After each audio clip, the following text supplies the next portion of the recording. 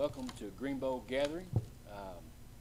Bobby Allen is off today, having a little emergency situation, but he's in good shape. Hopefully have him back next week. We've got a special guest here from Kentucky Fish and Wildlife, Rick Morrow, here at Greenbo Lake. And we got some special music by Ann Stevens. Today's show, we're going to talk about wildlife, our wildlife management plan, partnership with Fish and Wildlife. We'll be right back. How would you like to add a couple of days to your summer vacation? You don't have to travel hundreds of miles in a car. Just head to a nearby Kentucky State Park. Choose a comfortable lodge room or reserve a modern cabin in the woods. Leave the car keys behind as you go. Camp, boat, hike, swim, or eat in our on-site restaurants. Unplug from your busy life for a long weekend or an entire week. Make your reservations now at visitkyparks.com. Whatever your passion, we have a park for that.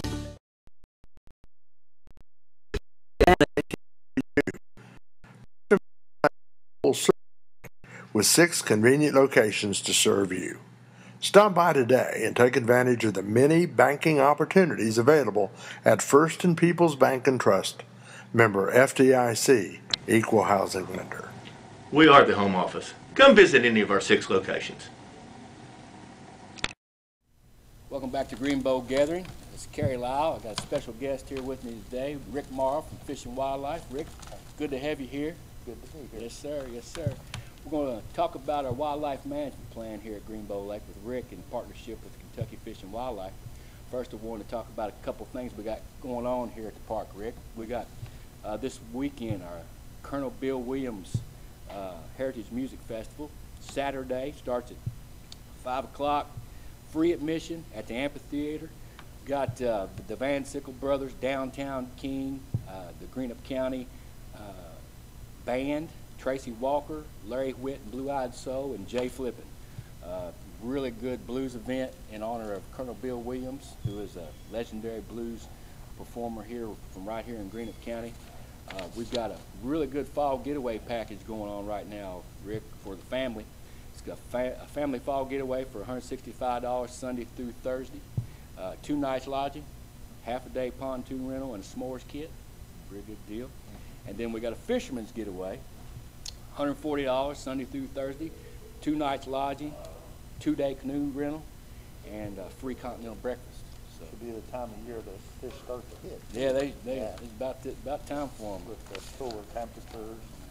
Bass will start hitting hopefully again this fall.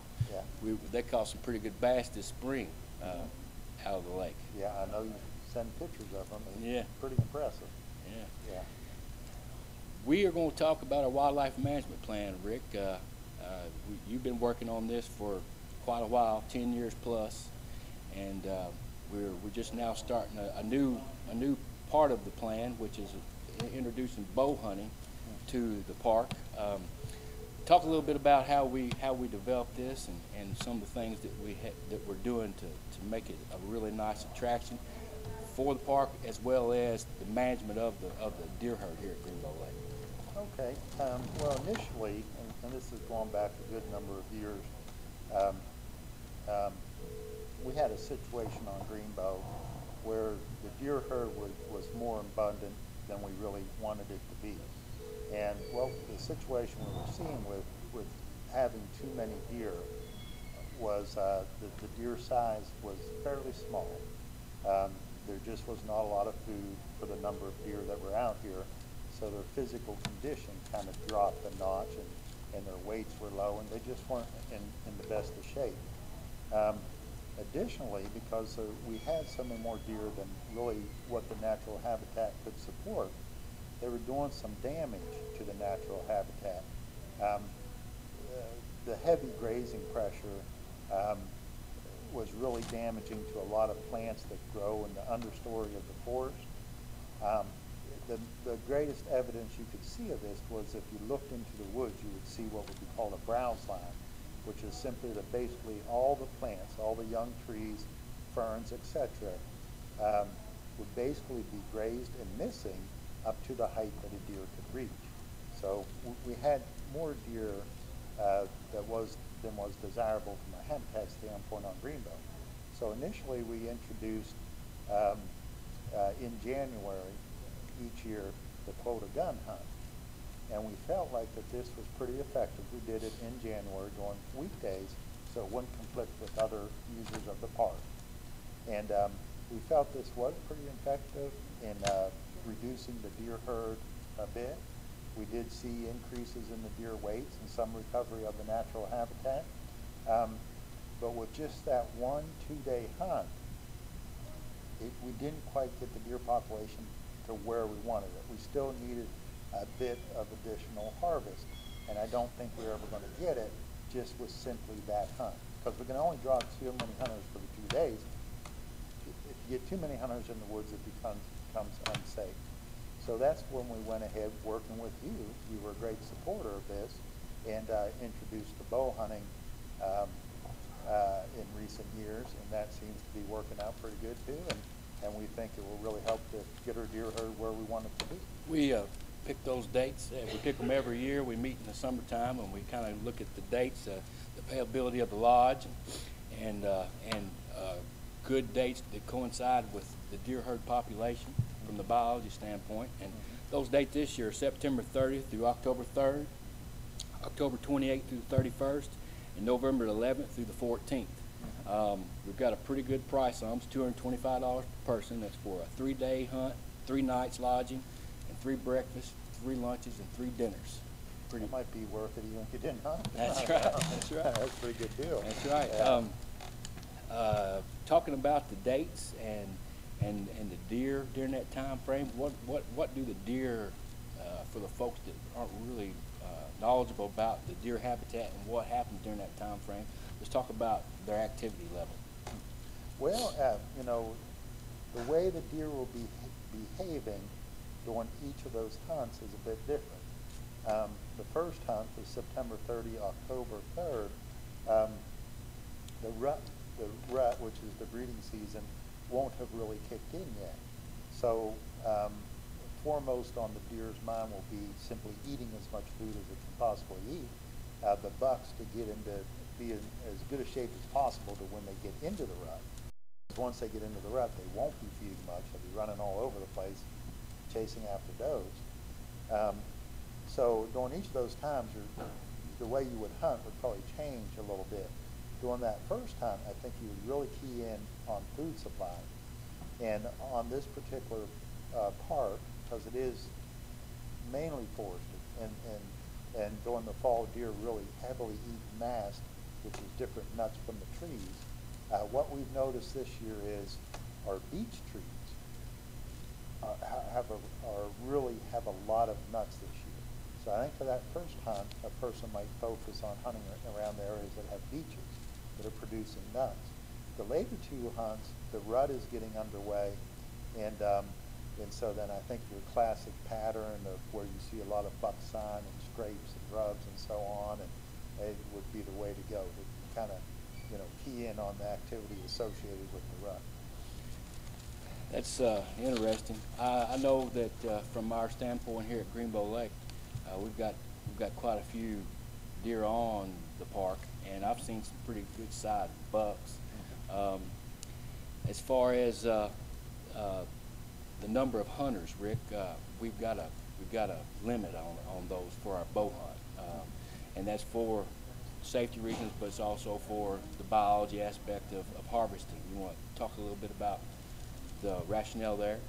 Yeah, the bow hunts they're pretty new. So to an extent, we're kind of learning as we go. And so we know that the quota hunt, the gun quota hunt in itself is not an adequate harvest.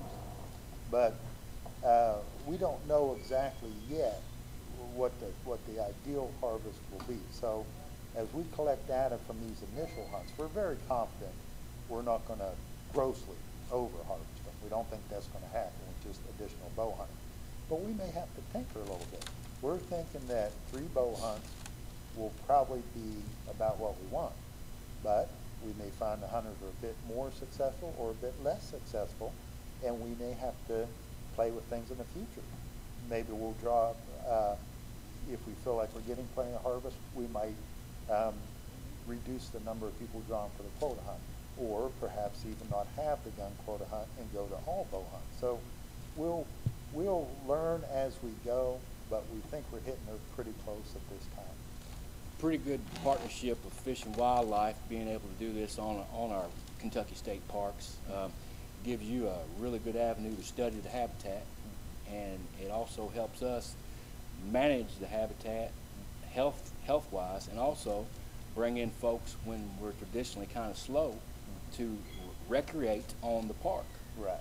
And that's what we're here for. We feel like. To me, you know, it sounds like a win-win all around. I mean, the park benefits from greater recreational use of the park and of the lodge and the facilities. The deer herd benefits by getting it within the level that the natural habitat can support. Other wildlife benefits, when deer overgraze the habitat, it reduces habitat for other things like forest songbirds, ruffed grouse, things of that nature, because those shrubs which they utilize for their habitat are not there, because deer are eating them all up. So it just seems to be a win-win all around. We're very fortunate to have used partnership Fish and Wildlife. I know you're passionate about it as well as I am, as far as the management aspect of it. We also got a turkey wildlife management package that we initiated this past year. You want to talk a little bit about the birds? Yeah. Now the turkey, we just noticed, or you have noticed from working here. We've noticed from working out here also that you all have just an outstanding turkey population. So, you know, the turkey isn't something where it's not as critical to hunt them as, say, the deer herd, because they won't do as much damage to the habitat. But you just have so many, we really felt that some harvest of the turkey really wouldn't hurt either. So we felt like, you know, that surplus numbers of turkeys is available to have some hunter harvest. And again, to just create more opportunity on the park. So that's why we implemented the turkey hunting. And I'm just thinking back to when we were here last spring, and the first turkey hunt ever. Yes. And that fellow was up there hunting. And yes. He had them calling from 5 different places. Yeah. He had them from all over, and he was almost shaking. He was shaking. Yeah, he was excited about it. Yeah. He was like, man. That was Matt from National Federation of Wild Turkey in Indiana, and he was really excited about it, and we're being kind of a flatlander, I think it freaked him out a little bit, having to climb that big hill to you, and then he was winded, and then he missed a bird, and he just what turkey hunting does to you. It can be so exciting and so challenging, and he loved it. He enjoyed himself, but I think the turkey's got the best. Yes, I think so too. Those dates are December 6th through the 8th, April 13th through the 17th, and April 27th through May 1st. And those last two dates are important dates because of the way the turkeys are responding. Yeah. Well, see, the first hunt is one of our fall hunts, which is very different than the spring hunts. In the fall, any turkey is legal, and or gobbler, and it is not the mating season. So the hunting is different than in the spring. In the fall, you're really keying in on food sources, just like that first deer hunt. Again, because I think we have an outstanding beach crop this year, I think the turkeys will be in the beaches too. Good chance of it if the beaches aren't eaten up by December. And so during the fall, you can take any bird and you're keying in on where the turkeys are feeding. Those April hunts, they're the breeding season hunts for turkeys, and that's where you have the classic calling to a gobbler, using hen calls to try to pull that gobbler into. And they're pretty smart, just like the deer are, huh? I mean, it's a great theory, you know. Oh, geez, mating season, just sound like a hen, they come running in. Anymore, that doesn't happen much. I mean, I'm not saying you can't call them in, you can, but they rarely come in and run. Many of them, gobble back to you, but they aren't coming because they've been messed with before. It's like, you come to me, or eventually I'm just leaving. So it's tough. It's quite a challenge. That's probably one of the reasons our birds are so thick, because they haven't been managed like we're starting to manage them now. Yeah, they just haven't been hunted previously. But one notion that anyone trying to hunt here ought to get out of their head is that you're hunting these naive park animals. Yeah, that's. You're not, and I can tell you because I had been drawn before for the quota hunt for deer in January, and I'm telling you, these deer are as wary as about any I've encountered, and that's because even though a lot of them live on the park, there's hunting going on the all edges around of the park, all around. So it's not like they've never seen a hunter before. Right. And when you start putting hunters in the woods, if they've been around the block, in other words, if they're not this year's deer, they've seen hunters before, they know what's going on. They see those cars parking and those people coming in before light, then they go on high alert. It's truly amazing how intelligent they really are. Yeah. And the turkeys, they, starting out they could be a little easier, but that won't last. they're gonna be a challenge, The packages are $150 per person. That's 2 days of hunting, 2 nights lodging, and 2 breakfasts, 2 lunches, and 2 dinners, which is another pretty good deal for our turkey hunt. We're gonna take a quick break. We'll be right back. We'll talk a little bit more about our wildlife management food plots, Rick, and then we'll talk some more about maybe have Ann Stevens to sing for us. Be right back. Our Lady of Bellefonte Hospital is among the top 5% of the nation for patient experience. Our Lady of Bellefonte Hospital has received the Outstanding Patient Experience Award for 4 consecutive years. To contact the hospital, call the care line at 833-2273. Our Lady of Bellefonte Hospital, on a mission for the good health of you and your family. What do golf and camping have in common? You can do both at a Kentucky State Park. That's because a Kentucky State Park is your one-stop vacation destination. You can have all kinds of fun. Hike, bike, boat, fish, swim, or do nothing at all. Check out our golf packages. Reserve a campsite, a lodge room, or a cabin. Make your reservations now at visitkyparks.com. Whatever your passion, we have a park for that. Welcome back, Greenbo Gathering. This is Kerry Lau along with our special guest here, Rick Morrow from Fish and Wildlife. Rick, let's talk about the food plots that we're going to implement here at Greenbo Lake. Greenbo has a lot of acres. That's why it's well suited, one of the most well suited parks for a wildlife management and hunting program.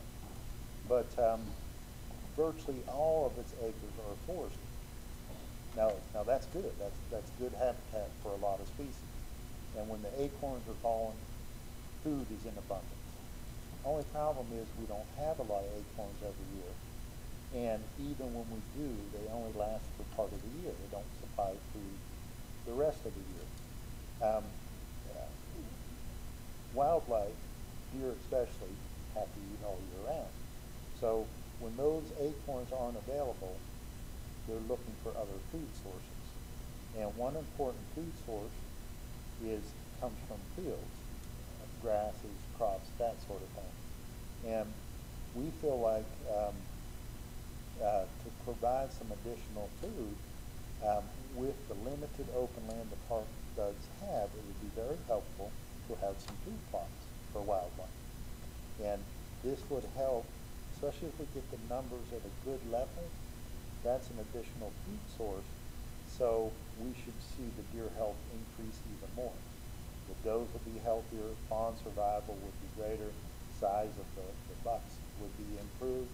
They'd just be healthier deer overall. And again, even less pressure on the natural habitat. So that's what we got going. We've been a big supporter of that. We're working together this year, and it looks like it's coming together. This fall, we working with you. We Yes. have plans for 4 different food plots, about 2 acres total, 1 3/4 acre, and we're going to start out trying a mix of wheat and turnips and clover. That's going to increase like you said, the health of the deer, which will also help the other natural habitat, birds, all the other type of habitat. What we're talking about planting, turkeys will benefit, deer will benefit, a lot of songbirds will benefit from that wheat when it's actually producing wheat next year. goldfinches will really key in on it quite a bit. So it will help considerably. And then also, once again, we're taking a lot of that heavy deer grazing pressure. If they're eating in these food plots, they're probably not out hammering your understory shrubs and so on. And so that provides a lot of habitat for a lot of course, songbirds, is that understory shrub layer, and that should be healthier with the deer keying in more on these food plots than on that. So at least taking some pressure off that. In your role at Fish and Wildlife, you are with a lot of the public land hunts. You want to tell the folks about some of the stuff you got coming up? Yeah, well, bow season is about to kick off this Saturday on virtually all our wildlife management areas. Our wildlife management areas in general in Kentucky and in this part of the state, we've got good deer herds. I mean, we got the numbers pretty much where we want them to be. We've got healthy deer herds. We've got balanced sex ratios. A lot of older age bucks out there. These areas are virtually all available for bow hunting, which again comes in this Saturday. And sure, they're hunted, but the pressure is not overwhelming, so you can find some good opportunity. Another hunt I would really like to mention is on Grayson Lake. We have a special youth gun hunt, first weekend in November every year. It's an open sign-up hunt, and generally about 100 kids come out, but we have room for more. That's an awesome opportunity right there for our youth. They can go on the Kentucky Fish and Wildlife website, find more information about the hunts in the public areas and public management areas, and then you can also go on our park's website to find out more about our turkey and a bow hunt wildlife management plan here at Greenbo Lake. Rick, we really appreciate you coming by, and I appreciate everything you're doing to help us get Greenbo Lake, our wildlife management plan in effect. I mean, it's a really great partnership we have, and I appreciate it a lot. Well, there's no doubt that you've been one of the prime movers on this whole wildlife management. So, I mean, I know we could not have done what we've done without your efforts and what you do. I appreciate that, Rick. I really do. We'll be right back with Ann Stevens doing a special performance. That's Greenbo Gathering. First and Peoples Bank has served customers one at a time since 1932. First and Peoples Bank, a full-service bank with 6 convenient locations to serve you. Stop by today and take advantage of the many banking opportunities available at First and Peoples Bank and Trust. Member FDIC, Equal Housing Lender. We are the home office. Come visit any of our 6 locations.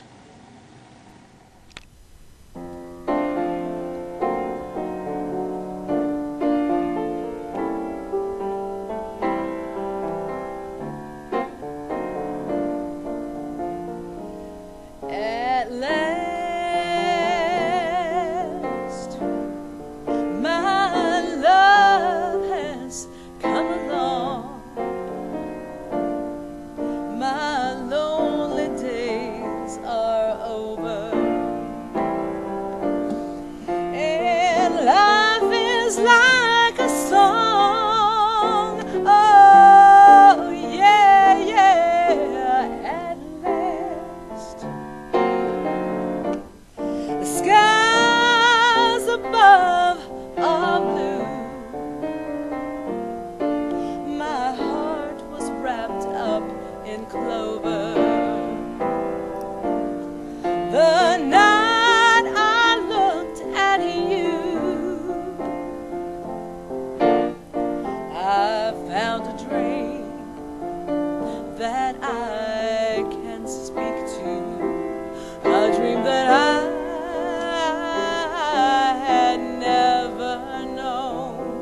I found a thrill to press my cheek to, a thrill like I had never known. Oh, you smiled, and the spell was cast.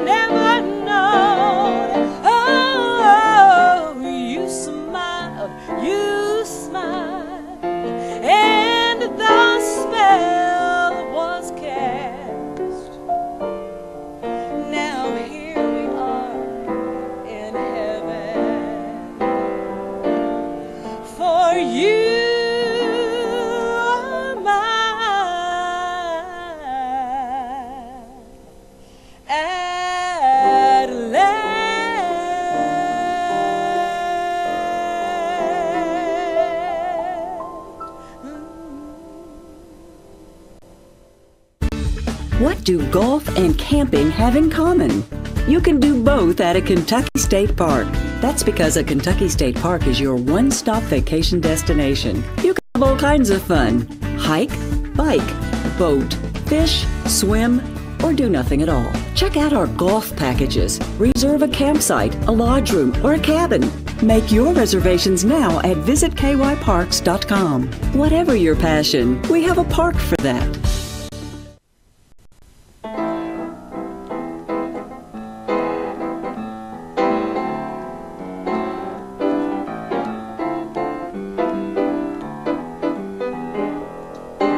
Blue sky smiling at me, nothing but blue skies do I see. Bluebirds singing a song, nothing but bluebirds all day long. Never saw the sun shining so bright, never saw things going so right.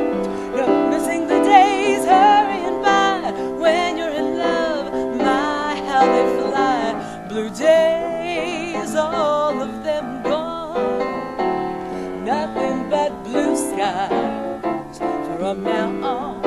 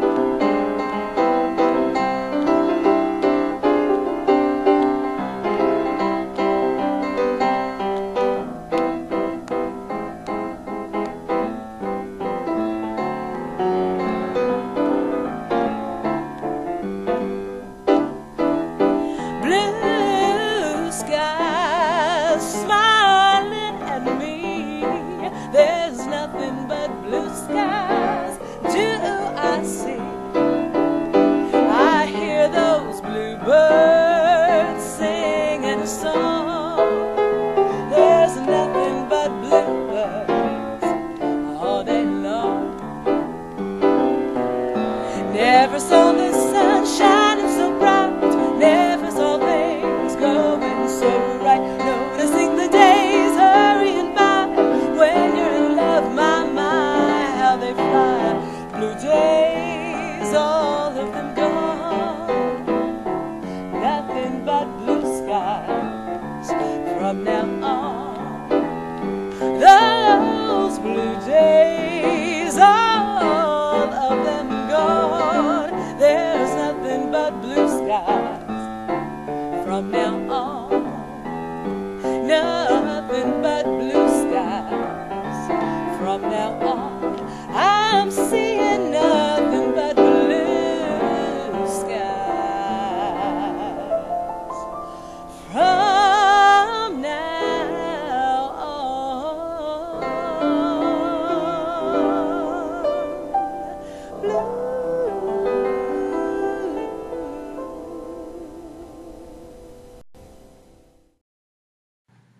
First and Peoples Bank has served customers one at a time since 1932. First and Peoples Bank, a full-service bank with 6 convenient locations to serve you. Stop by today and take advantage of the many banking opportunities available at First and Peoples Bank and Trust. Member FDIC, Equal Housing Lender. We are the home office. Come visit any of our 6 locations. Welcome back to Greenbo Gathering. Wow, Ann Stevens, man, I'm telling you what, she is unbelievable. That, our talent in Greenup County and our region for the cultural arts and the music is pretty amazing. You know what, Rick? We're very fortunate. I wanted to touch base real quick with everybody and remind them of the dates. September 30th through October 3rd, October 28th through the 31st, and November 11th through the 14th are the dates for our wildlife management bow hunts. Rick, I know all the hunters out there are thinking one thing. What about the deer herd and the size of the bucks? Well, in Kentucky, we're in a really good situation. I feel like we've been managing our deer herd very well for a long time. We've had the 1 buck limit for over a decade now. Since we implemented that, we keep seeing the percentage of older age bucks in our herd just keeps going higher and higher. And I can just tell you just from working in this area that in terms of large bucks, it's never been better than what it is right now. It's been like the last two or 3 years. And that includes the park here and just Kentucky in general. We're doing some things right, and it's really showing on the deer herd. So we've got our deer numbers in most areas are about where we want them to be, and our sex ratio is very balanced, and we have that older age, those older age bucks out there in the herd. So, guys, what he's saying is we got some big bucks in Kentucky, especially in our area. So make sure you call us, 800-325-0083 here at Greenbo Lake State Resort Park, Jesse Stewart Lodge, Greenbo Gathering. Thank you all for tuning in. We appreciate it, everybody. Hank Bond with the Beacon, People's Bank, Greenup County Tourism, Friends of Greenbo Lake. Without those folks, we couldn't be doing what we're doing. We'll be back in 2 weeks with another show. We'll see you then.